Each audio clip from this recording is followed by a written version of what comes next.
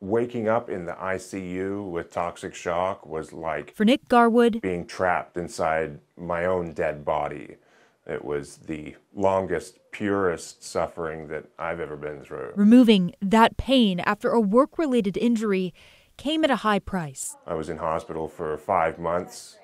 The doctors saved my life, but the cost was my legs. Socket prostheses didn't feel or fit quite right. The first legs that I had weren't going to work because of a skin breakdown. It was just, there was no way that we were going to make those work. But a new technique for amputation patients called osseointegration, you see two parts to it, would soon make a big difference. This special surface promotes bone healing on top of it. This highly polished part here is what comes out of the skin and has an attachment to your prosthesis through several adapters like this. Orthopedic surgeon Dr. Steve Wallace performed Nick's operation at Legacy Emmanuel Medical Center. These implants were basically scaled up from a dental implant many years ago. They've been in the U.S. for approximately 10 years or so, but becoming more and more popular. They're not fully FDA approved yet, but we get them approved on a provisional basis. And now at Summit Orthopedics, No Converse? I wanted to change it up a bit. it's time to test it out. It's amazing, really. That is an amazing feeling. It is like I'm standing on my own real legs.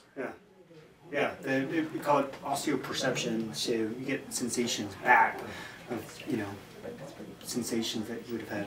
All right, goodbye. For me, it's extremely powerful to see them move and stand and get part of their life back. With every step, I can feel the ground beneath me through my bone. Nick's getting a feel for his new legs. Look at you! Right?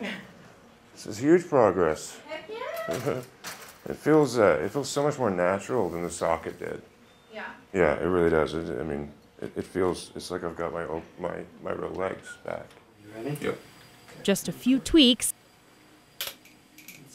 and adjustments. Cool. I'm really excited. This is awesome. This is what I've been waiting for since this all happened. A surgery well worth it to Nick to feel like himself again. You look comfortable and you look confident. And everything's really better. Yeah. Alma McCarty, KGW News.